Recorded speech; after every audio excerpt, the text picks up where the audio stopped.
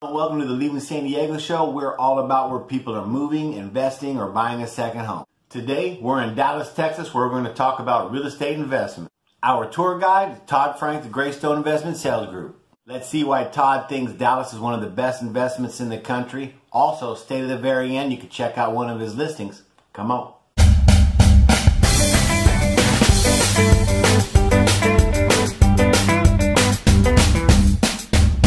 See ya. You were talking about your 50-unit places. You know, what does somebody get? And of course, I know different areas and all that, but let's talk about some of your listings. What are they going for? Sure. What are those? You know, like a value add, the one that I was thinking of before, I have a 72-unit property that I'm going to be bringing to market probably next week. That will be, we'll be asking $45,000 a unit, C-class property, C-class area.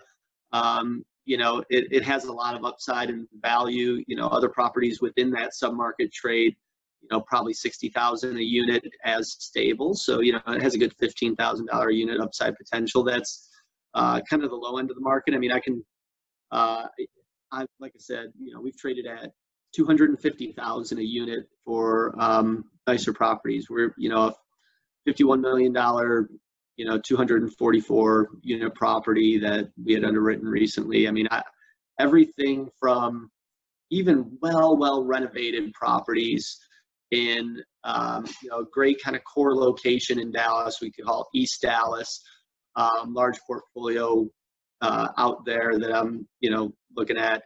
Right now, the average when I initially underwrote it was about $140,000 a unit. I think, you know, owners working on refining some things. I think we'll get to $160,000 a unit.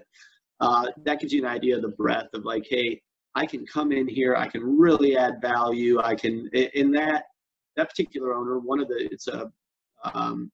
is from California, and they make it California cool and sexy. And, you know, they've added quite a bit of value to their portfolio.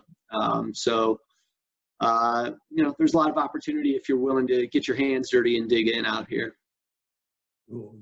That sounds 45 a unit. Holy moly. You know,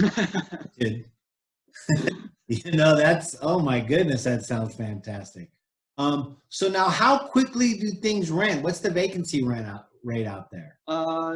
It rents pretty much if you make it ready, it rents. I mean, you know, we have a pretty tight market. I'll, you know, kind of run through average vacancy rates for you. I pulled, you know, if it's an older product, we say you know, pre-1970s construction, your average occupancy is 92.3%. You know, 70s is 93.1, 80s construction is 93.6, 90s is 95%. 2000s is, you know, So because it's of all moving. the new, yeah.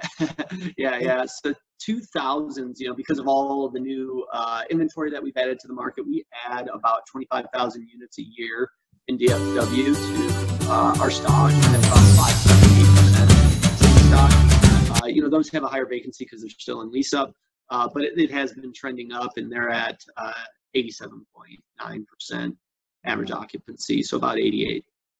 That's it for this episode. Good job, Todd. Check back with us tomorrow. Todd's going to be going into more investments there in Dallas. If you have any real estate questions or concerns, give me a shout. If you're a commercial, residential, or vacation real estate professional, give me a shout about being on the show. This is the Leaving San Diego show. I'm Jack Rao. Thank you so much for watching. Okay, love you. Bye.